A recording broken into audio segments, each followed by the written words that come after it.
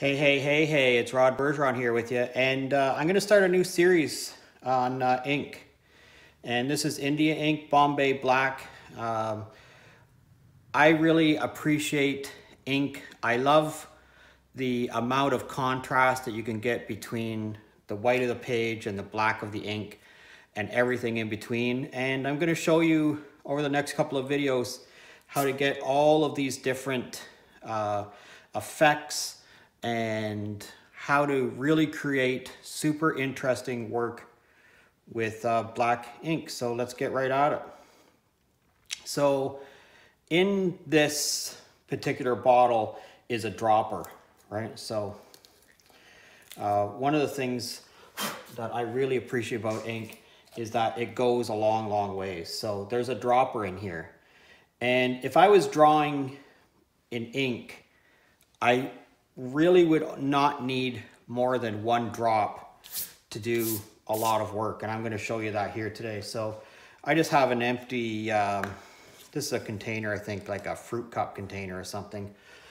And I'm getting dust all over here, which I don't want to do. But I'm just going to take one drop of ink, okay? One drop.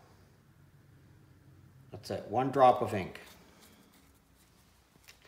And there's lots of ways to use ink. One of the ways that I use it is, of course, you can use like a quill, a nib pen.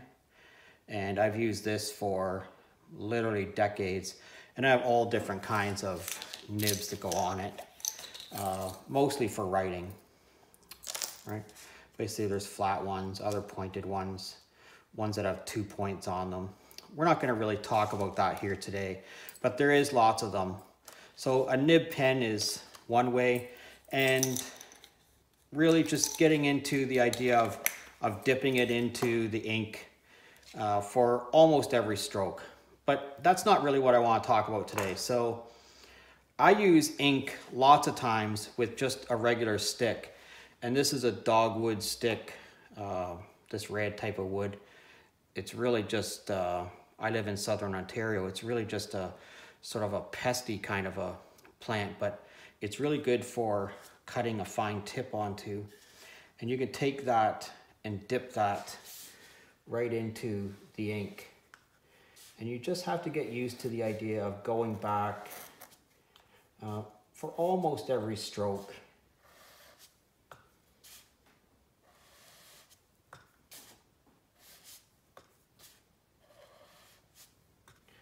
And after you've done it for a while, you'll build up sort of a,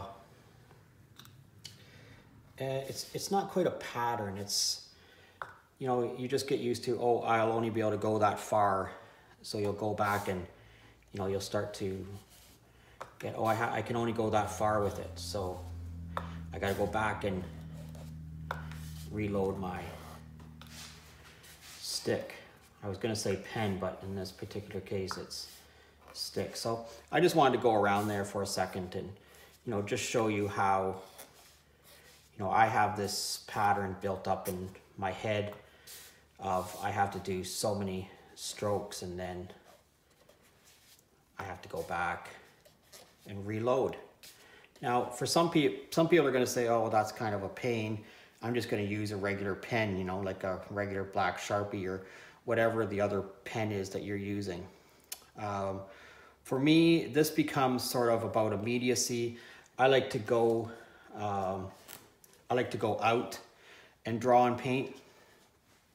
And so when I'm painting in plein air, I will just take this and pick up a stick where I am, pull out my knife, sharpen the stick, and use the ink right out of the bottle, right from a stick that I chose in that particular location. So that's one thing that you can do with it, is you can use it right out of there. But here's another thing that you can do with this, is I'm going to use this brush. It's a fairly large brush. I'm going to pick up a little bit of water, and I'm going to put a little bit of water into here, okay? So you've seen that was just one brush full of water, and what you are able to do is you're able to turn it into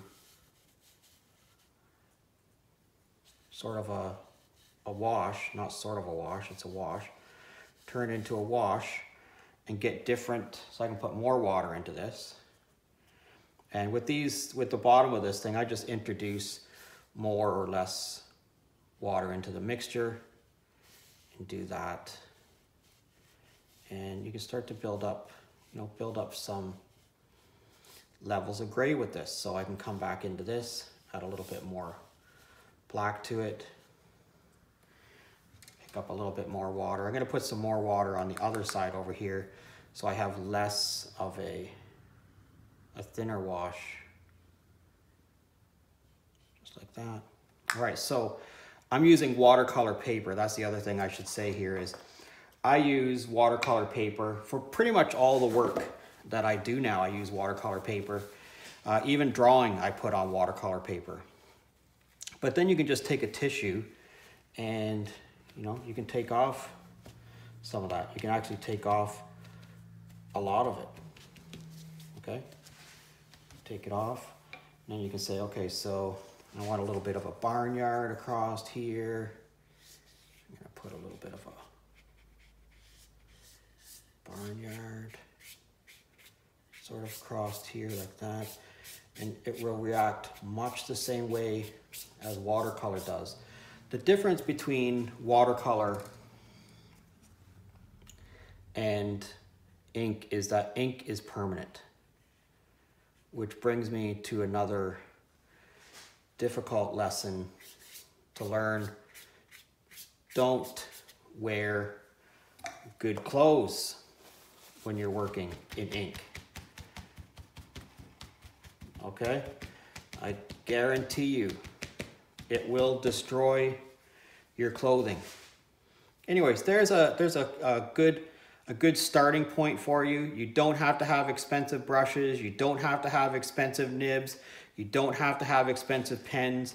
You can just take out regular Joe Blow stick and a bottle of ink and one watercolor brush and have a go at it, and you'll see you'll be able to build up all kinds of different levels of darkness on here. Give it a shot. If you're currently a subscriber, I thank you very much. And if you're not currently a subscriber, please consider subscribing to my channel. Have an awesome day.